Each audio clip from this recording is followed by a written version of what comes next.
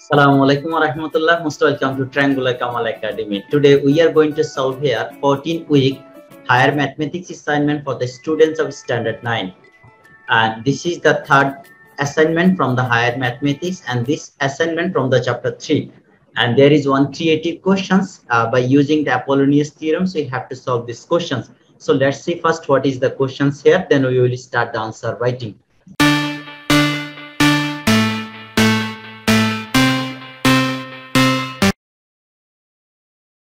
Here we see the diagram is given here, two diagrams. This is the first figure and this is the second figure. By using this figure, we have to answer here three questions. And the first question is another information BC equal to CD. This information is also given here. The first questions, what is the length of the orthogonal projections of the point A along BC? That means the requirement is find the orthogonal projection of the point A along the line BC. Along the line BC, what will be the orthogonal projections? And explain and with the logic. Explain it with the logic. Number B, find the length of AC. So from this figure, this is the requirement, find the length of AC. And the third question, question number C, here is prove that PQ square from this figure, PQ square is smaller than PR square and RQ square. So there are three requirements from this diagram. Let's see what is the answer here. Okay, first question, what is the length of the orthogonal projection of the point A along the BC? That means suppose this is a point A here. And our requirement is find the orthogonal projection. Suppose this is the line BC. And orthogonal projection of the point, if we draw a perpendicular line on the extended part of the BC, suppose this is the point is D. So orthogonal projection of point A will be a point. And point has no definite length. That's why we can say here orthogonal projection of point A will be a point and it has no length. Length will be 0. And this is also a stay in the external part of the produced part of the BC. So now here we can write the answer. The orthogonal projections of a point on a certain straight line means the perpendicular drawn from that point on the lines. And since the point has only position and it has no length, therefore the length of the orthogonal projections of the point A along BC is 0. So this is the first answer. And orthogonal projection of point A will be located at the point D, which is standard part of the BC. So I think this is now answer with the logic. The length will be 0 and its position will be D. Now second questions, the question's requirement is find the length of AC. Find the length of this AC. So now we see here AC is related with the right angle triangle AC and DACD. This is a right angle triangle. In this right angle triangle, AC is hypotenuse. And other two sides are the AD, whose value is 13. And another side is CD, its value is not given here. That's why our first requirement to find the length DC. And because by using DC and AD, we can find easily AC. So now according to the question requirement, here we can write BC equal to CD. This information is given here. BC equal to CD. This information is given in the question. Now again BD equals to 40. The total length from the figure we can write. BD divided into two parts and they are equally. So doing the calculation, we will get here CD will be the 20 centimeter.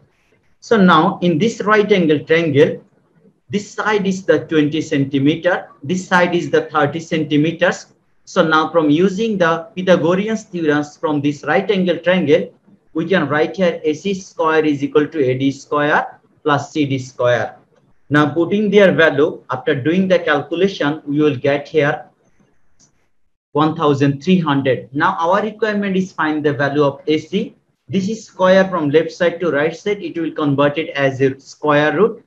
And 1300 square root will be 10 multiplied root over 30, which is approximate value is 36.06 centimeter. And this is our answer. Now, read the question number C from the figure. The question number C requirement is show that PQ square is greater than the square of the sum of PR square and QR square. So now, actually from the requirement, we have to answer these questions. First step, here, this is a perpendicular length, and this length, just consider here as this point is missing in the assignment. So we can consider any points, maybe S or A or B, no problem. Considering this point is S, that means PS is perpendicular on QR. PS is perpendicular on QR. That means this is a right angle left side, and this is also a right angle. Okay, now in this triangle, there is a triangle, right angle triangle, whose this external angle is a right angle. We all know external angle is the sum of this external angle is the sum of two internal angle. The external angle is the sum of two internal angle. That means external angle must be greater one internal angle, because external angle is the sum of two internal angle. That's why we can say external angle is greater than one internal angle. So now this external angle is greater than one internal angle, and here this the greater angle. This greater angle is 90 degree. Greater angle is 90 degree. Definitely this smaller angle must be smaller than 90. If this angle is 90, this one must be smaller than 90, comparing these two angles.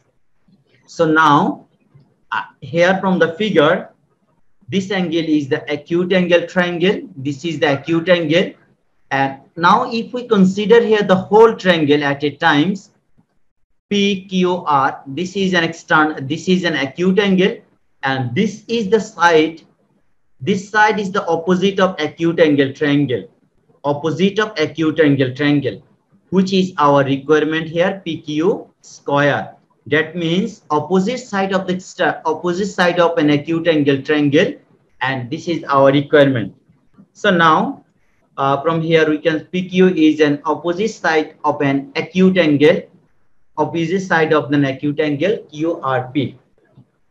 So now next step, here we see from this right angle triangle PQS. So right here is PQ, this point is S. So now PQS, this is a right angle triangle. Using Pythagorean's theorems or Pythagoras theorems, we can write hypotenuse square is the sum of other two sides square. And QS is the subtraction of QR minus SR. If we draw the figure here, suppose this is the whole length of QR. If we want to find here QS means this side is our requirement. So now if we subtract from whole length to this length, we will get this one. So now square remaining here the same. Now A minus, using the formula of A minus B whole square, A minus B whole square, A square minus twice AB plus B square.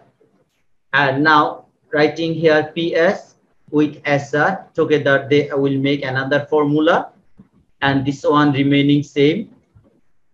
So now in the right side, PS square, SR square, and together this sides is the result of PR square. This because this is another right angle triangle. So now this is PQ square is equal to PR square plus QR square minus 2QR multiply SR square. So now let me clear one thing. If there is a two, consider here the two part. This is one part and this is another part. Okay, let me clear his one point. What is mean now? If we subtract some amount or some portions from this part, each one will be equal of PQ square. If we subtract the second part from the first part, each one will be this one. Without doing subtract, this one must be greater than this one. So now from this above relation, we can write this one. Okay, if I give the one example, it will be clear to you. Suppose this one we can consider here 20, and this is equal. And here, this is now we can write here 25. And here, this is considering minus. And this is now writing here 5. So 20 minus 5, this one will be 20. 25 minus 20. Okay, now, if we skip this right part, what will be result now? That means if we skip this right part, there will be 25 must be greater than 20. So just now we have done this one. If we skip this one, that means this one must be greater than this one. So now in the same way, PQ square is must be, this one is smaller than PR square plus QR square. So now this is our result of the assignment. I hope you got the point how we have done this. So dear students, I think this is up to last. There are 3 questions. It's very easy assignments, just using Apollonius concept, acute angle concept, orthogonal projection concept. You have to solve this assignment. So I hope you have understood these questions properly. If you have any more question, please let me know. I will try to answer as far as your demand, and hope to see you all in the next assignment. And my request to all of you, please subscribe my channels, and you can share this content to your friends. And thank you so much. Hope to see you again. Assalamu alaikum wa rahmatullahi wa barakatuh.